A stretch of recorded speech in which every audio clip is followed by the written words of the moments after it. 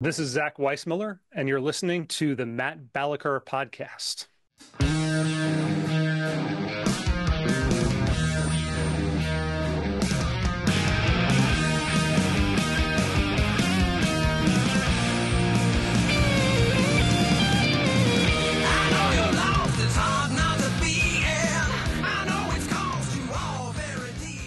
Hello, fine people. Thank you once again for tuning in to the Matt Balaker podcast. I am very excited for today's guest because he's lived in Florida, California, and then back to Florida again. In addition to hosting the Just Asking Questions podcast, he's a senior producer at Reason. He helped create pieces on free speech, mental health, homelessness, drug legalization, and many other topics. Please welcome Zach Weissmueller to the show. How are you doing, Zach? I'm doing great. Thanks for having me, Matt. Well, this is an episode I've been looking forward to for a while because I knew you largely from my brother's interactions at Reason. You guys produced content together. I'm sure you did all the heavy lifting and he took credit. But I want to know, like, had such a slacker. He is. And I want to get into that, trust me, and feel free to let loose on Ted's slackerness. Yeah. So this is really just a forum to bash my brother. But before we get into that, I want a little bit more of your origin story. Like, where did you grow up, Zach? I grew up in Orlando, Florida, the favorite destination of Mormons worldwide, according to the Book of Mormon, which I assume is 100% accurate. And yeah, just outside of downtown Orlando, predictably worked at a theme park, not Disney, Universal Studios. And yeah, just that Central Florida life was pretty good. So I know Central Florida is where many athletes at least have an address, but there are many factions within Florida. And for those of us who aren't in the state, can you kind of categorize some of the differences? Sure. Central Florida, when I was there, when I was growing up, this was the glory days of the Orlando Magic. And so Shaq was there, Shaq, Penny, made a championship run that fell just like heartbreakingly short. But yeah, that's the Central Florida faction. And then South Florida is really its own culture. Kind of emanating out from Miami, obviously very heavy Cuban population. And so culturally that has a large influence. And I think South Florida is kind of like the stereotypical Floridian, like if you go down there, you'll see people walking around in like, Hawaiian shirts, like open and palm trees and all that stuff. And now I live in North Florida, which is really its own thing. That's almost just like South Georgia. So the weird thing about Florida that I've always said is like the further north you get, the more quote unquote South it is in some ways. Okay. So up north, there are fewer hanging chads, but you're more Georgian. And right. I wanted to get your opinion. What stereotypes about Florida, or if we want to say Florida man, are true? Yeah. Oh, all of them. 100%. You walk into convenience stores with flip-flops with an alligator under your arm, and people are like, "Hey, how are you this Thursday?" There's it's I mean, yeah, there's a certain wildness down here, a certain like. I think a lot of people come here. You see it portrayed in movies all the time. The villain from the movie or like the anti-hero from the movie is always escaping to Florida. So there is that aspect, like people escaping things. I now am one of those people escaping California and settling back here in Florida. And so there's always been a little bit of like that. We are our own thing type of energy. It's like it's similar to Texas in that way, and it's only gotten more so since moving back, and COVID really differentiated the states more so than they ever have been before. So I think there's a lot of Florida pride right now. Lots of Florida pride. I think most of it is a result of you being there, but that's my own theory, Zach. You mentioned you worked at a theme park. Yeah. Whether it was that job or your other early jobs, what are some lessons you learned from them? Well, when I worked at the Universal Studios, I was on the Shrek 4D experience, and I was a performer. So I would be the person who, when everyone's filing into the room, I had to give a little spiel that was partly pre-written, but also they kind of gave you a wide leash. So I guess that gave me some skills in terms of talking on a microphone and Mhm. being able to speak in front of a crowd comfortably. I'm not a natural extrovert, so being kind of put in that situation was valuable. And, learning how to keep people interested in your message, even if the message is just like move all the way to the right side of the room, please. You're slowing everyone the hell down. So that was one thing. And then I mean, I think it's good for anyone to start working from, teenage years on, just to get your reps in and understand, what it is to actually put in some time doing something that you might not be thrilled about at the moment, but put on that happy universal face, have some customer service. That was all pretty valuable. I guess in terms of other jobs, one of the grinds that I did when I first moved to LA was I was a telemarketer. Oh, wow. And yeah, because I wanted a job that was flexible, because I wanted to do entertainment industry stuff and work on Mhm. productions and be able to do that whenever. And this was before Uber and the gig economy and everything. So this was one of the only jobs where like you make your own hours. The problem is when you show up for those hours, it's you sitting in a room asking people for money on the phone and them yelling and hanging up on you. It was for like nonprofits and charities, so it wasn't as Mhm. bad as selling like AT&T subscriptions or something like that. But Amway it product. got and it was quite miserable often, but that misery was useful in terms of teaching some resilience and just expecting people to say no to you and keeping going.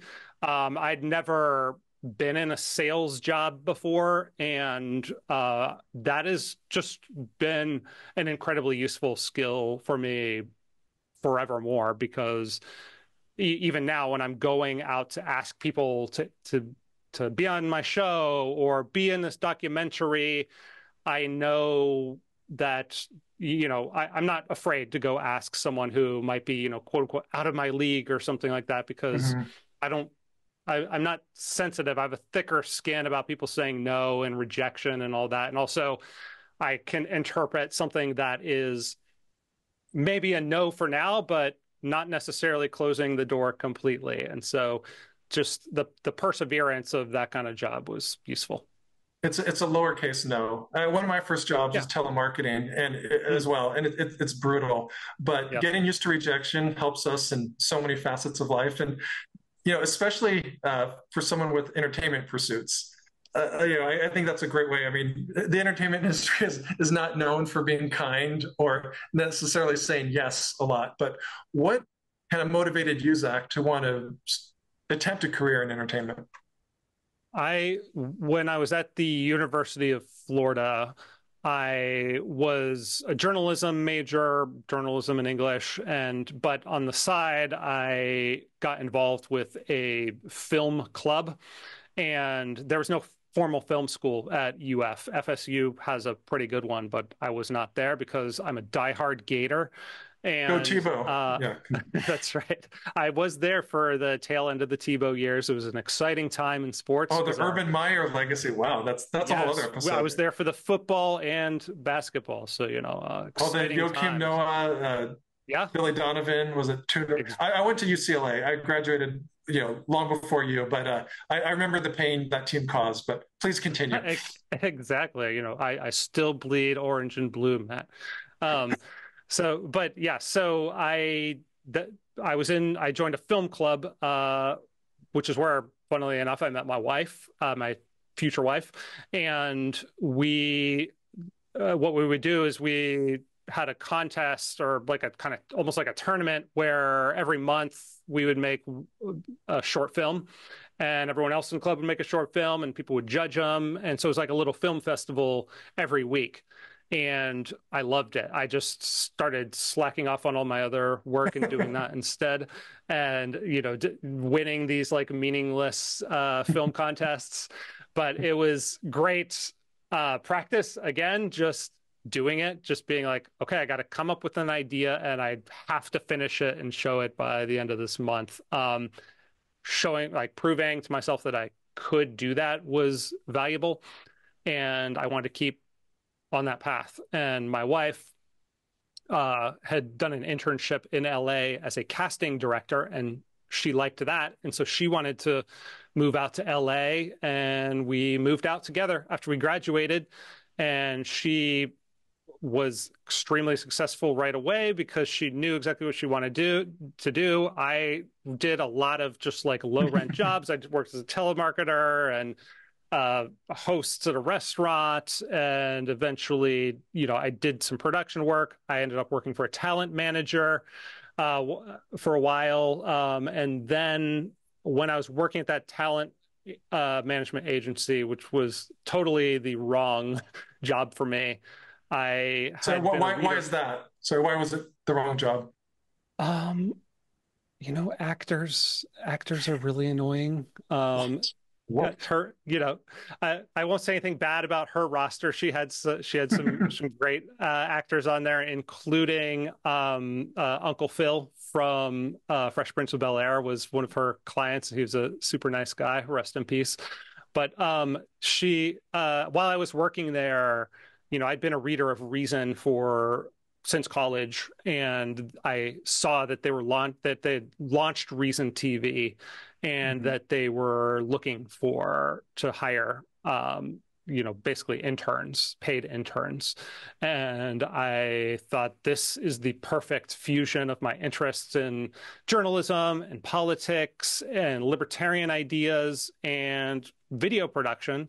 And so I did an internship there under the tutelage of your slacker brother, Ted Balaker.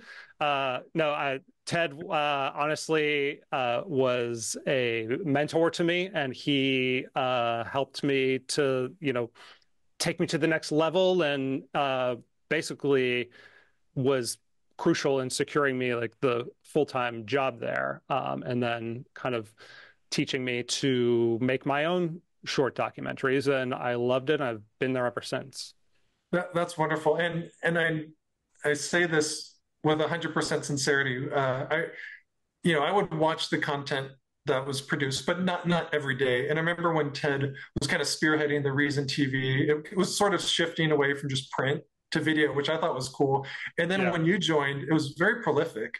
Like I remember I had a real job for a while, and I would waste time because you guys were producing really cool stuff. And Yeah. I think what sticks out around that time That's why we're is there, Matt, to waste your time. oh, you totally did. I was like, I don't want to actually help people make money. I want to learn more about the non-aggression principle or why why legalizing drugs solves all our problems. But you guys were doing some really cool stuff, and Thanks. I guess when you're in that niche, it's pretty narrow. And I should honestly ask my brother this. I mean, he's now doing his own thing, but Mm-hmm. they probably know if you have a libertarian bend, there aren't many other options in Hollywood, especially then.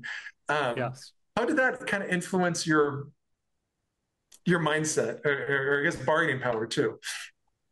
My mindset, like going into a project, When you're at a place like yeah, Reason, and this might be weird because you're still there, but it's like yeah, it's a think tank for lowercase l libertarians, yeah, for the most part. If you're in there, you're probably motivated by more than just money. It's a yes, place with like-minded people where you can share ideas that outside of that bubble, Zach, many people aren't talking about. Well, especially 10 years ago. yep. Um, how did that influence, I guess, your mobility? Because I'm sure you have bad days there. You have bad days now. Everyone does that work, but like, I guess, Hmm. how does that change your mindset, if at all, if you have a bad day? Well, when I started there, what I really liked about it was that they really were on the frontier at that time in terms of digital video. And as I just outlined there, my whole introduction to all this was digital video, which opens up all sorts of new opportunities because of the democratizing aspect of bringing the production down, where you can do it all with your own cheap camera and your laptop. That was what was really exciting to me at the time about what was happening. This was, 2000, I graduated in 2007. So it was that like 2007 to 2011 era when a lot of this was really changing and disrupting the entire industry. And I liked being on the frontier there. While like, Hollywood, which I had dipped my foot into, was still kind of a like it was still a step or two behind. It was trying to catch up, and now everything is that. So it's hard to even for people to even remember maybe that there was like the holdouts who were like, I'm just going to shoot film forever and everything. Oh, yeah. The Yeah, diehards. but yeah, but so I liked the sort of outsidery and like experimental nature of it. That was appealing to me and always has been appealing to me. And that's what has sustained me there, like through to this day, is that reason gives a lot of latitude, like perhaps partially because of its libertarian ethos. It's like, Yeah. we're going to give you are an autonomous agent who we're going to trust you to some degree, especially if you prove yourself by putting out things that do well or are high quality. We're not going to micromanage that. And that level of autonomy and creative freedom is what has kept me there all these years. If that's kind of what you're asking, Yeah. Yeah. because yes, there's hard days. There's days where things don't go well, or you're frustrated by how something went. Something that you worked really hard was received, like it didn't land the way you wanted. Like that's all really frustrating and heartbreaking and stuff. But ultimately, the fact that it's not the end of the world there. Like if you put Yeah. out something that wasn't a huge hit, like they're just like, keep going. I'm like, I love that. I just want to keep going and growing and learning and experimenting. Yeah, that chance to experiment, especially in showbiz, is super important, but I think it's fairly rare. And I want to get your take, Zach. Like if you work at a kind of traditional movie house, for lack of a better word, it's ticket sales that are probably key performance indicators. When you're at a place like a nonprofit like Reason, what are some of the numbers or the key performance indicators that kind of determine whether a piece of content is a quote unquote success or not? Yeah. Well, I always did feel that we were, in a way, very accountable to numbers because all our stuff went up on YouTube and they have a Oh. public count, a public view count.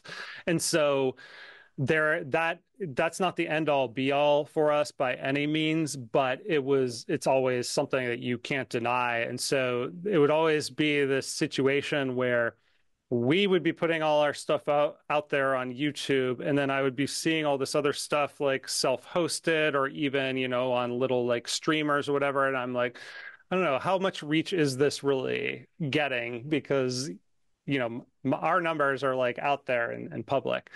So that is one number. Now it's even that it was kind of simpler in those days because YouTube was the place. Now we're just scattered all over the place. Right. So we got YouTube, we're on Facebook, we got put stuff on X now, Rumble, all these different places. The podcast that I do is in all those places, plus the audio versions. And so there's, spreadsheets that track all that stuff. And I even don't know exactly how much to value, like what's an iTunes download worth versus a YouTube view. So we're always like adjusting and trying to like decide what we value most there. But then also there's value in getting like wider recognition. One of the recent pieces that I collaborated with Liz Wolfe, my co-host, on was a documentary about homelessness in Texas that won an LA Press Club award. So that, I mean, that was a good documentary. That was a win all around because it did well on YouTube and it got outside validation. One of the big sort of less numbers-based ones that comes to mind is not one of my accomplishments, but I think of a video that Meredith and Austin Bragg, who are part of our comedy team, did Great years stuff ago. there. Yeah, and it wasn't even a comedy video that I'm thinking of. It was a video about the Commerce Clause. So this like sort of, nerdy legalistic look at this very important part of the Constitution that vastly expanded government power. And then that video was cited by the Supreme Court. And so that's like, you can't, that's huge. Yeah. So there's all sorts of things like that we use to measure success. I think an important aspect of success for think tanks is how many ways can your message get out there where people who might otherwise never heard of it are now talking about it. And you've done that. Reason and kind of like the tentacles that Reason has created over the years has been just awesome. So yeah. Let me say one thing about that though, because Reason TV and the magazine, the website are funded by Reason Foundation, which has a think tank as part of its operations. And the think tank comes up with policy papers that they try to persuade lawmakers to implement, usually at the state level. And then the journalism division there's almost like a firewall between us and the think tank. And so like, I know people at the think tank, but we're not like, workshopping ideas together or anything like that. Our job is first and foremost journalism. So we, at least that's my job. I'm part of the journalism division. The stuff that the Braggs do and the comedy sketches that Remy does, that's a little bit different. But my job is to do video journalism. And so we, have our libertarian priors, which we don't hide at all. Everyone knows that Reason is coming from it's right there in our tagline, free minds and free markets. But I follow the basic rules of journalism whenever I'm pursuing a story, which is to bring fairness and be open-minded and be willing to go into a story that maybe I think is one way and have my mind changed or like slightly adjust what I thought this was all about at the end of the day. And that happens all the time.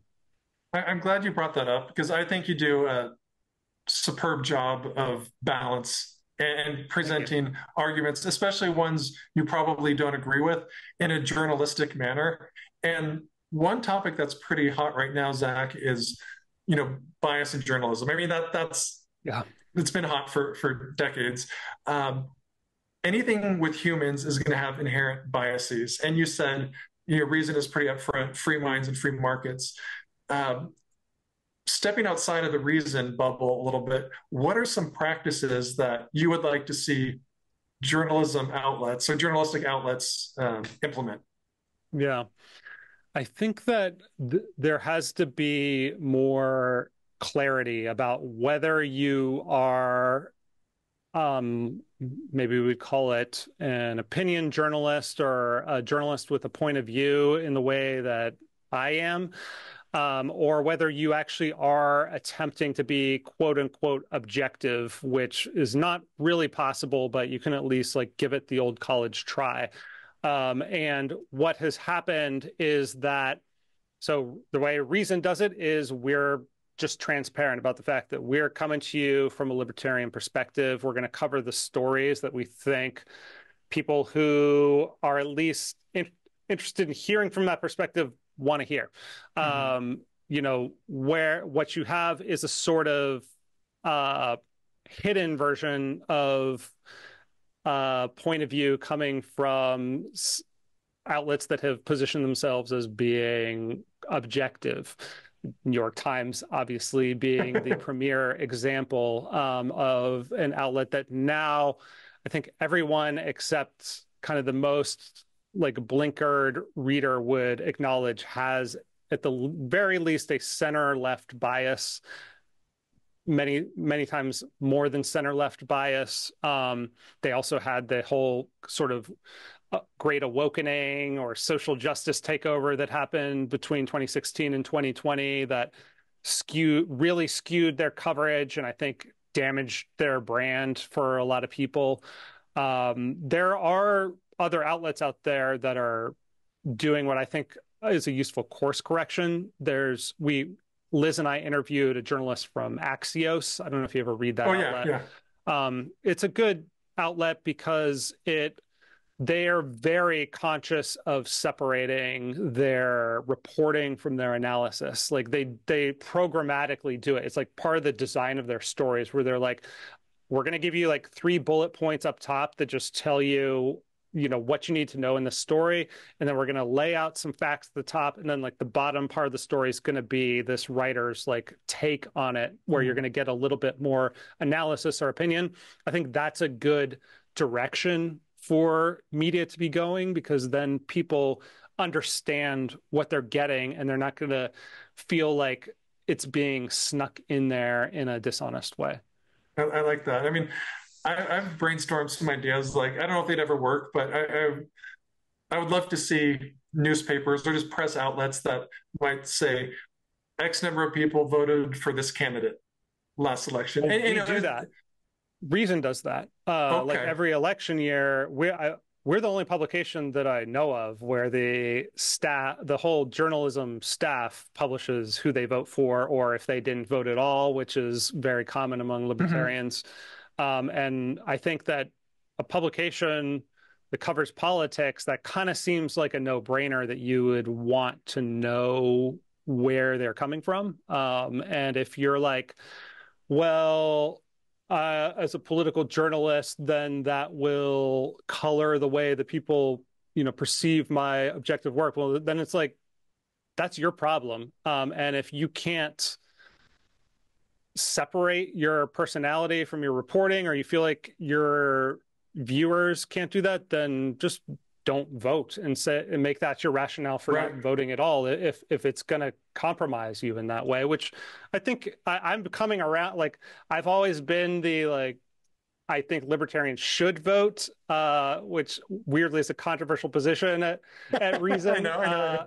Yeah. But this year, I am finally coming around to the idea that like maybe I just shouldn't at all. So I was having that same thought last night, actually the last couple of weeks, and I don't want to turn this into who should Matt Balaker vote for, but I'd like to get your summary of the argument in favor of not voting, because I've heard it, but I don't think many people in this audience are as familiar with it. So if you don't mind kind of giving the elevator pitch for why not voting isn't the worst thing ever. Yeah, I'll do my best, because this is Catherine Mangu Ward, Reason's editor-in-chief, is the big proponent of this. She's a principled non-voter, and I've always taken a little bit of issue with her argument, which maybe I can weigh in with here as I explain it, but I'll do my best to explain it as I understand it, which is that there's like rational self-interest in just not wasting your time voting. There's better things to do than vote. And even if you're a political person, there's better uses of your energy than voting, such as writing stories for a reason, or, expressing your opinions on social media. And then the other thing is that a lot of libertarians and anarchists they view our system as illegitimate, and that by participating in it, you are giving it legitimacy. And therefore, it would be better if the idea of voting is you're sending a signal, the signal you're sending by consciously not voting is that this is an illegitimate system that I will not partake in. And therefore, the more people who do that, the more it undermines it and makes people question whether this actually represents, quote unquote, the will of the people. That was a really good summary. And I think one way that's helped me look at it is put it in business terms. It's like if you're selling a smartphone for $1,500 or something super high, and there's a large segment of the population that isn't purchasing it, it motivates the producers to be like, either we need to lower the cost, improve the features of it. There's an untapped market. And that's kind of what I'm leaning towards right now is like, I'm politically homeless in many ways. Yeah. It's like, I kind of want to be wooed. And if no one's doing a good job, I think candidates knowing, all right, there's this population out there that we could get their vote, but we're not. So something should change. Let me give my counter argument to why I think libertarians should vote. Oh, please. Yeah. See, you're such a journalist. I like the balance. Although as I mentioned earlier, I'm getting less sure of this by the day as basically our options have gotten worse and worse over time. But I think that if you believe in the principles of, limited government and individual rights, that you should probably want as many other people who roughly share that to be voting. Like the likelihood of getting a slightly better outcome if those people are voting rather than sitting on the sidelines does seem to be increased. And so if I want that, then I also should vote, especially as a semi-public libertarian figure who puts out my vote and whether I vote or not. That if I'm saying I think you as a libertarian should be like doing a little bit to push this in a more libertarian direction, then it's kind of silly for me to ask you to do that, but not do that myself and kind of like try to seriously weigh out of these two options, or if you're even putting third parties in the mix, 3 or 4 options, is there actually a better outcome from our perspective than, I think that's worthwhile. But it's kind of working within the system, and there are practical benefits to doing so, especially in certain states. If there are X number of votes, you ensure ballot access for subsequent years. So, I mean, it's not just theoretical, but Zach, there are some people who will be voting for Kamala Harris and her vice president, Tim Walz, was recently news. So I want to share a clip. But in Minnesota, we respect our neighbors' personal choices. We may not agree with them or make them from ourselves, but I've been saying this. You all know it. Our golden rule is mind your own damn business. Zach, does that mean that Tim Walz is a libertarian? It means that he's espousing a very libertarian idea, which I will take the W on that. Just like I'll take the W on the fact that Donald Trump bothered to show up at the Libertarian National Convention and try in his ham-fisted way to make the case as to why he is in some way, if you squint and turn your head enough, a libertarian. But it doesn't make either of these people particularly libertarian that they're saying these words. Tim Walz was the governor of Minnesota, as he touts there, which famously set up the COVID snitch line so that if you see your neighbors out being naughty during COVID, you can report them to the government. And my understanding is that some members of the legislature tried to shut that down, and Tim Walz fought against it. So that definitely doesn't sound like minding your own damn business. And I also know that he oversaw an exodus from his state, just like I was part of the exodus from California. A lot of people have fled Minnesota in recent years, I think in no small part because they are a high tax, high regulation state. The Cato Institute ranked him, I think it gave him like a D- or something like that on their governor's report card because of those issues. So, while I appreciate the tip of the cap to the idea of minding your own damn business, which is an important American value, I'm not quite buying it from the Walz-Harris ticket. Yeah, I mean, implementing this in practice, like every major party has pet causes that it can say we're minding their own business. I mean, Yeah. it's just as true for the right, but then they'll support wars all over the country, all over the globe, I should say, and they're largely in support of tariffs, which I don't think is minding your own business. And No. also, like, I cringe when I hear talk about price caps from the Harris campaign, which is literally getting in business's business and saying you shouldn't charge this. I mean, it's a good talking point, and unfortunately, there's going to be some people that just hear that. But I think providing context, and one of the many reasons I'm glad to have you on, is like the libertarian camp is a lot more consistent when it comes to minding your own business than any of the major parties. It reminds me of one of the first videos I did. One of the early videos I did for Reason is I went to the DNC in 2012, and they had pro-choice. We're the pro-choice party, like, everywhere. I love this, but please continue. Yeah. I just asked Democrats, okay, so you're pro-choice, you're okay with abortions, and they're like, yeah, we're definitely pro-choice. And then I just went down the list, like. This was back when the Democrats were trying to ban the incandescent light bulbs. So I'm like, should people be allowed to have like a light bulb that's the hue that they want? Should people be allowed to send their kids to the schools they want to send, i.e. school choice? Should you be able to work at a workplace that doesn't have a union in it, right to work laws? And of course they were like, no, no, no, no. I'm like, but you're pro-choice, right? Right. And, should you be able to... 100% pro-choice. So that's always been the sort of pet peeve of mine at the center of the Democratic Party. You know, whatever your feelings are about abortion, that is one important area of life. But beyond that, it's like, can they make any credible claim to being the party of choice?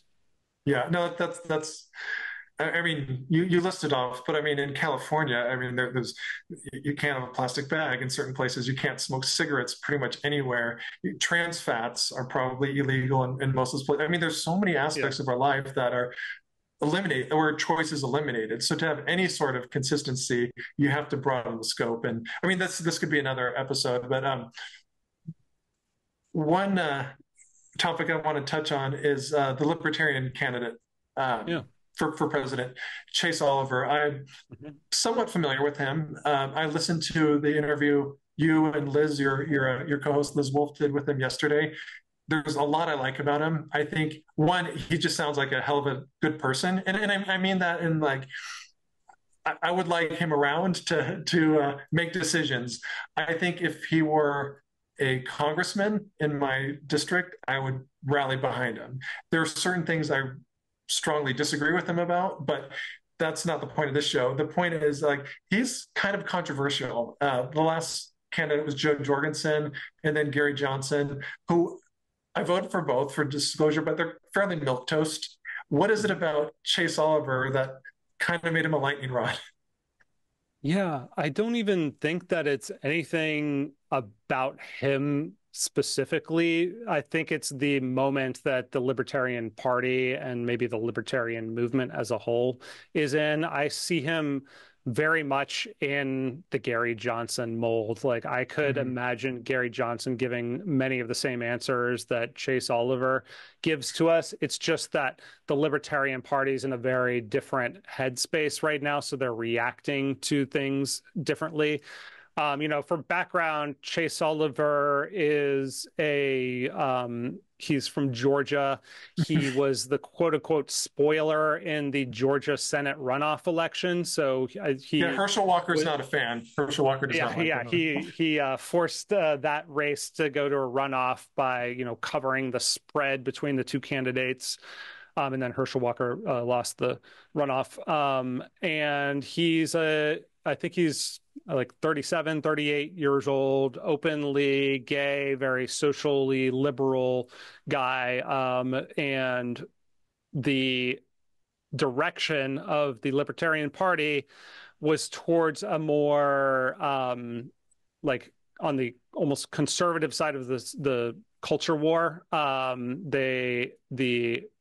kind of there's this takeover by a faction called the Mises Caucus that is against open immigration, which has traditionally been a libertarian position. They they have a lot of problems with some of the laws around transgenderism, and think that they're making the case that sort of childhood transition is a form of abuse, and that's where really that's probably the most controversial aspect of Chase Oliver campaign. There's been a lot of discussion about that, and then generally the reason that Mises Caucus was able to take over the Libertarian Party in the first place was that the Libertarian Party was perceived as being weak during the pandemic and not calling out all the authoritarianism that came out, instead sending out messages like, wear an extra mask, or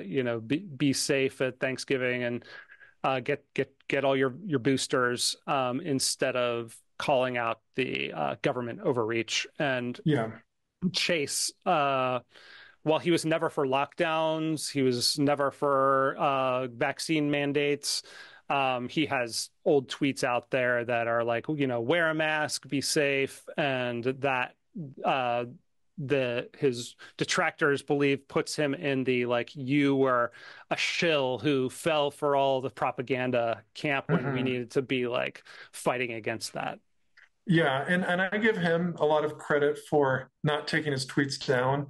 And I give you and Liz even more credit for giving him a forum to kind of present his side. And I thought in the last interview you did with him, he ducked some of the questions on are you woke? But then when he talked about his origin story, I mean, he's basically a converted Democrat. And he voted for Obama. And I think in a lot of ways, that's cool. It shows people from different sides can join a different group and still have some disagreements. And I think you did a very fair job of letting him explain his take on the vaccine mandates. And I guess more specifically, Zach, should private businesses be allowed to enforce them or not? And I thought that was a really nuanced and an important discussion. And one I just hadn't heard his side. And it's not an issue I care about, but it's not like war or something or drug legalization that I'm probably more about. But I want to thank you and Liz for giving him that forum. And then on that same interview, and I don't want to rehash all of it, Liz Wolfe and Chase Oliver had a pretty strong disagreement when it comes to laws, or I want to say decision makers with kids who have gender dysphoria and want to transition. And again, I keep saying this could be another episode. I think the crux of the matter, and I found this just strange and fascinating, is Chase's line in the sand is anything quote unquote permanent, which he defines as surgical. But if it's chemical, and I'm trying to give him the benefit of the doubt, it's more reversible, and he's not necessarily endorsing it for kids, but he's saying government should stay out of it. And Liz, who I think had a hardline view they were very respectful, was more no, it is overreach. I mean, the decision really is, where does government step in, not does it. And I say that because you did a hell of a job, Zach, on the fly of moderating that. And initially I thought it was a debate because I just saw clips of that. Can you share with our audience kind of how you stepped into that role and the dynamic you and Liz share when it comes to addressing a controversial topic like that? Yeah. So Liz and I have been co-hosting this show for a while now. I think it's coming up on a year soon. And one thing we've learned is that sometimes one of us will get in a little bit of a disagreement or an argument with a guest. And in that case, it's often good for the other one to step back a little bit and let that discussion happen. And if we're going to get involved, try to get involved in more of a moderator position and get to the root of what is the nature of this disagreement. Because I think sometimes when you're in a live argument with somebody, you can kind of get stuck, or like you can talk past each other. I'm not saying this is exactly what happened with Liz and Chase, but the third person listener can kind of sometimes see a little bit more clearly, okay, this is really the one key thing that they are getting hung up on. And so let's try to at least get some resolution there so that everyone listening can really understand what this disagreement really is. So that's what I was trying to do there. And I think that what their disagreement is what you were saying, which is when is it appropriate for the state to intervene in a medical intervention? Is it, for Chase, it's at the point of surgery because it's an alteration to the body that cannot be reversed at all. Whereas, I guess with hormones, you could, revert back somewhat. I don't know exactly. I mean, hormones. Yeah, that's a hard discussion. Hormones at that age, it very well could have permanent effects. Some people. I mean, one of the effects of puberty blockers can be like permanent sterilization. And so that's why it's an important issue for libertarians to think about, not only because it's something that now is, for whatever reason, at the front of the culture war, but also it totally is. It's like a relevant, it's like whether you want to talk about it or not, it's like seems to be constantly something people are talking about. But secondly, I mean, it does raise real issues of like, as a libertarian who respects bodily autonomy, where do you draw those boundaries? And I always think those are the most interesting kinds of questions for libertarians to try the hard ones. It's fascinating. And I think the main question is, where is it a parent's love and where is it abuse? And this is something, I mean, I grapple with it because 5-10 years ago, I remember making this argument. We have to trust parents to do what's best for their kids. And I was thinking like those cases where people deny traditional medical care and they pray. And I've sort of changed on that because I'm like, most parents are great, but child abuse exists. And I don't want to say what Chase is advocating is or isn't child abuse. I think he's coming, like, I don't question his motives at all. Like I think he's totally sincere and a good faith actor in this. But I think there might be some weirdo parents who are like, my kid should not have legs. Right. And I love them. And I really believe that legs are a detriment. And like that to me, I'm like, okay, like that's just, no, sorry. Like that's abuse. And this is a case where the state should intervene. Sorry.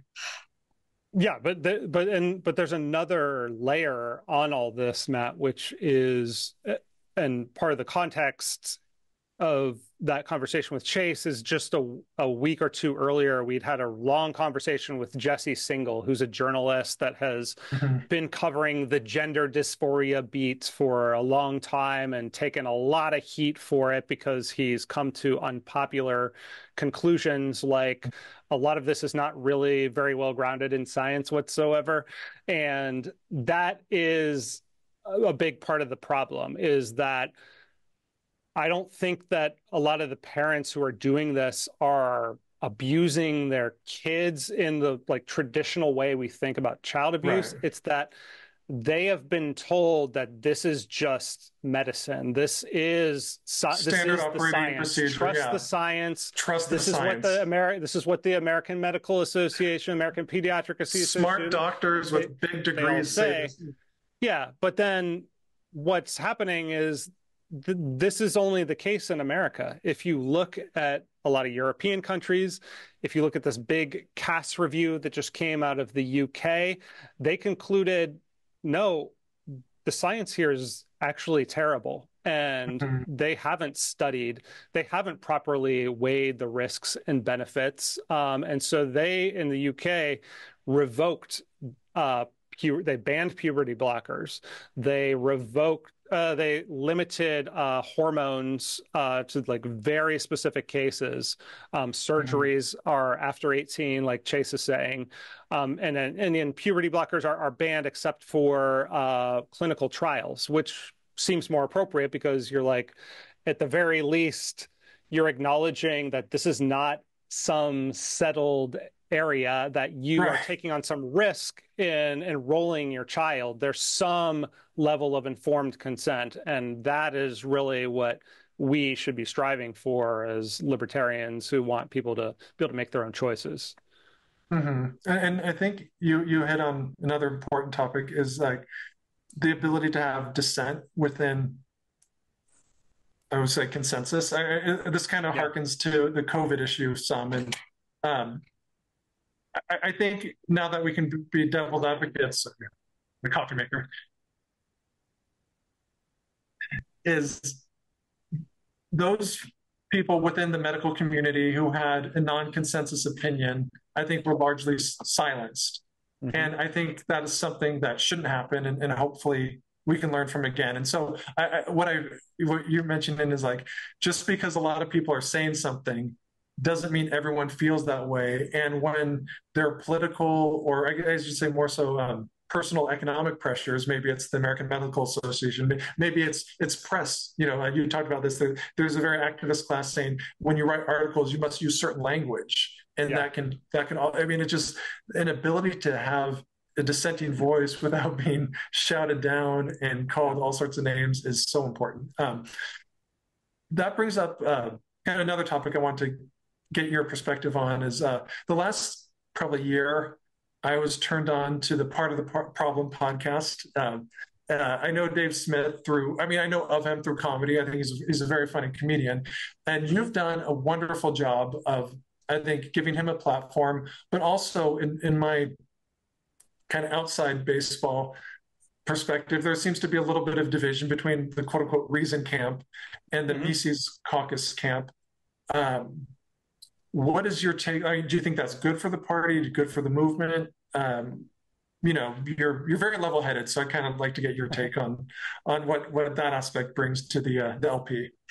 Well, first, I'll just say that I think Dave Smith is great. I've talked to him multiple times now on Reason's platform, although he doesn't need our platform. He's got his huge own platform, but I appreciate the sort of engagement, because I think that what I appreciate about Dave is that I do think he does his best not to straw man the other side.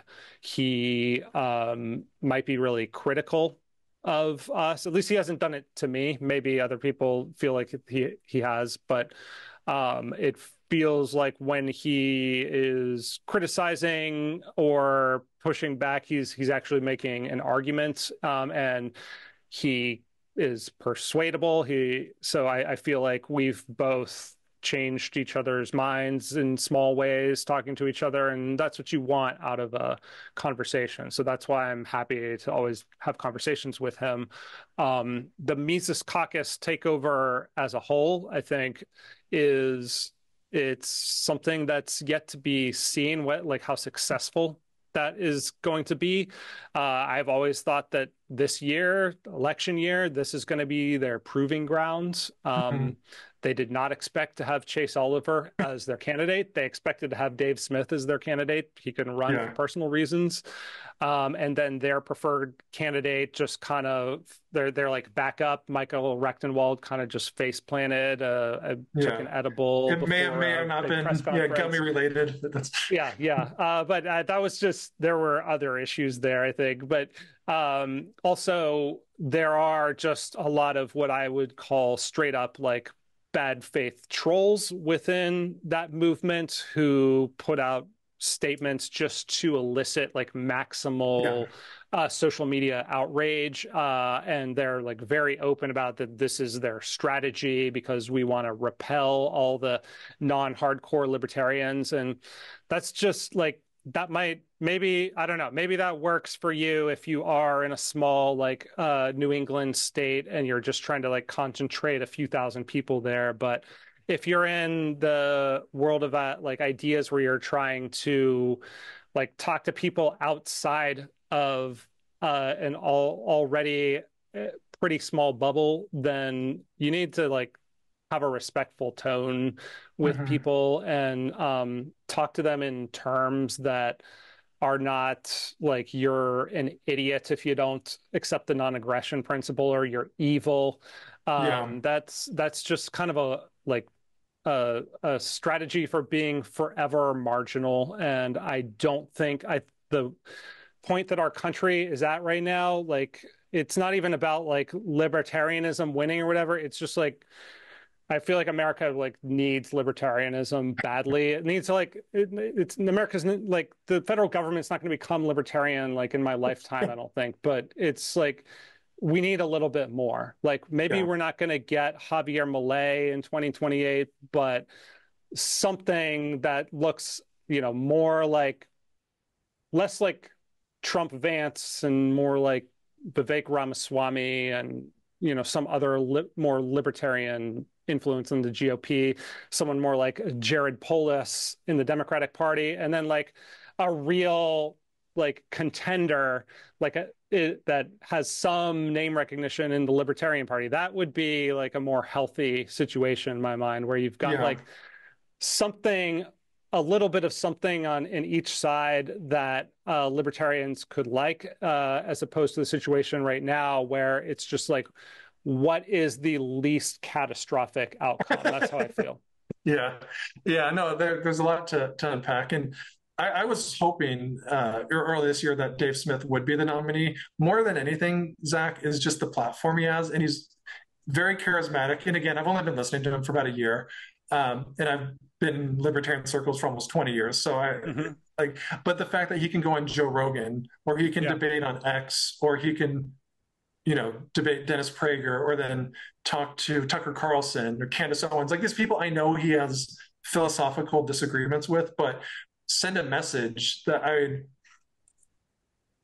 kind of reminds me of Ron Paul a little bit, just like to get people excited. And I think there's an argument, you want votes, you want party members, but whether you get 2% or 3.5%, I mean, like, who cares?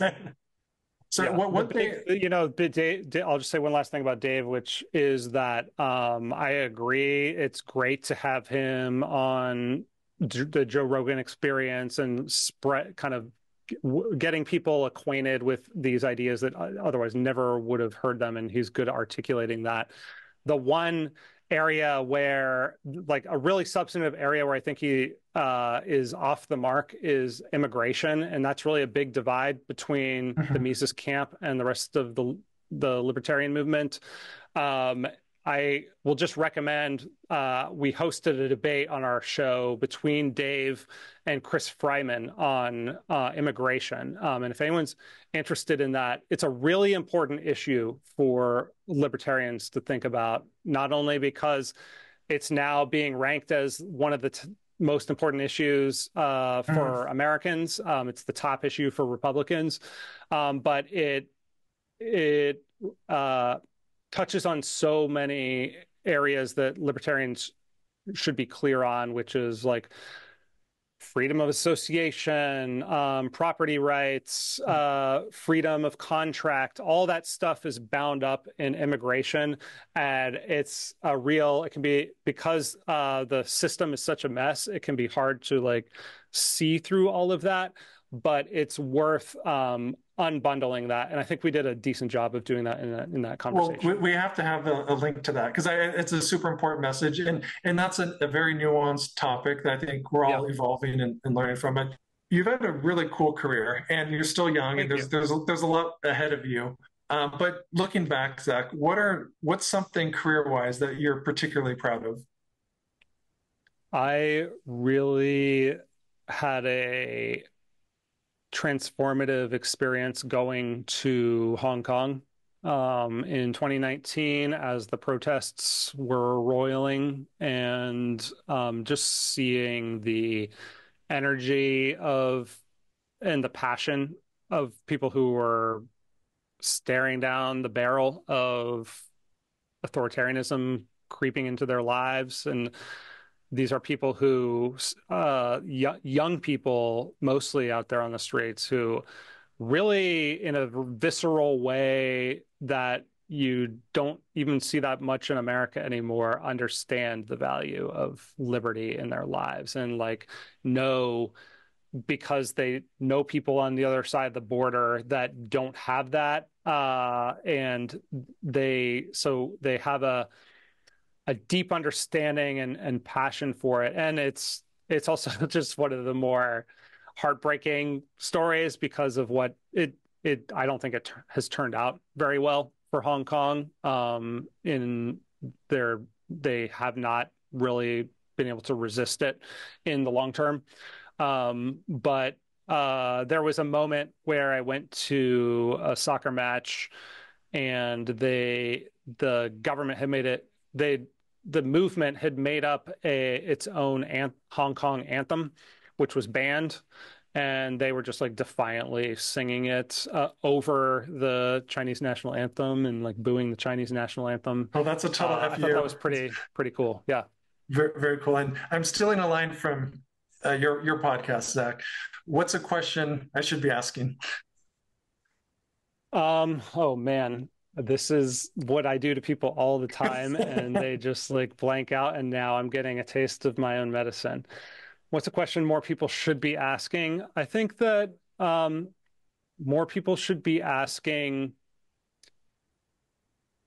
what can I do to, like, we all have these high-minded political values, and we get in all these fights online and rage against what the federal government is doing.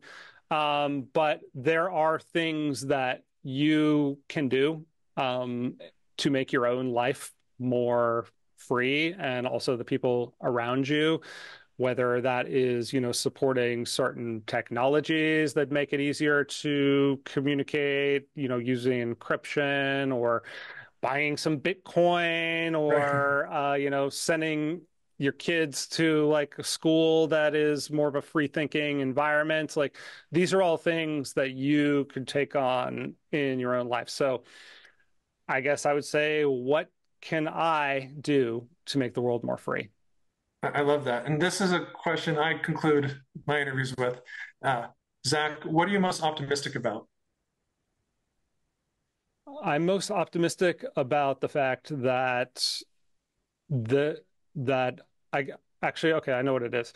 It's the fact that the gatekeepers are clearly losing, that we went through this dark time in the 2020 era, and it exposed a lot of what was being done behind the scenes at Twitter, for instance.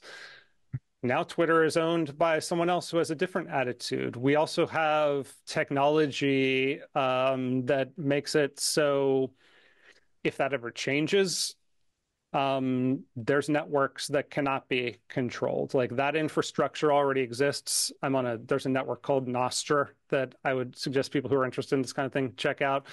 I mentioned Bitcoin. It's an decentralized, uncontrollable money. There's more ways to get your voices out than ever before.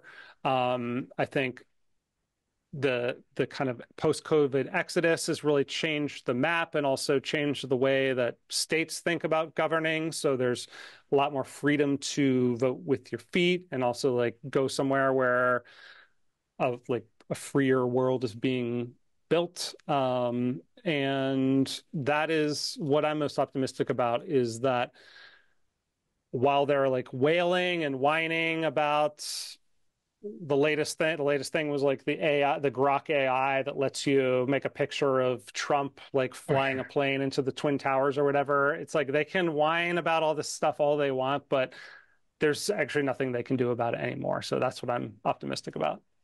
Very cool. Well, Zach, thank you so much for joining us. Please come back soon. Thank you, Matt. Thank you for listening to this episode of the Matt Balaker podcast. To learn more, please check out mattbalaker.com and encourage your friends to like, subscribe, and share. Really appreciate it.